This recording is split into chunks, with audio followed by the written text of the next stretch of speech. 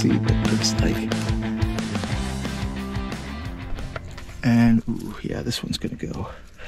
So once a thermostat is rusted out or corroded like this one, I'm gonna replace it.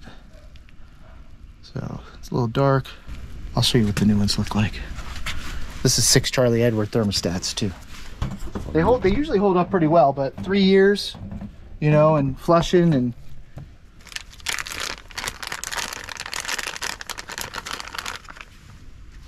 see how the ribs are nice. You know, everything's all nice and fresh. Corrosion. And again, if I do one, you gotta do them all. So there's 2 on each engine for these models. And I always put the holes high.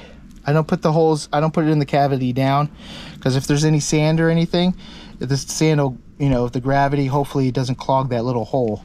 That hole probably helps it at idle, you know, when it's not such high water pressure. So I always have the hole up high.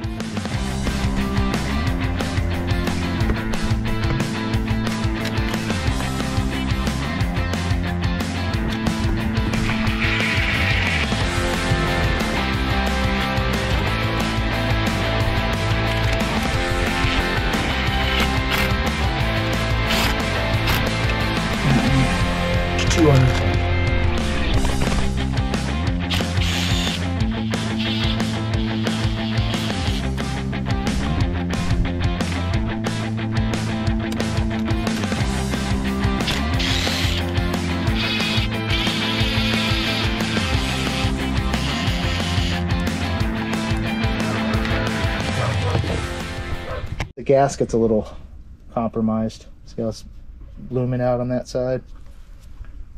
No, it's not so good.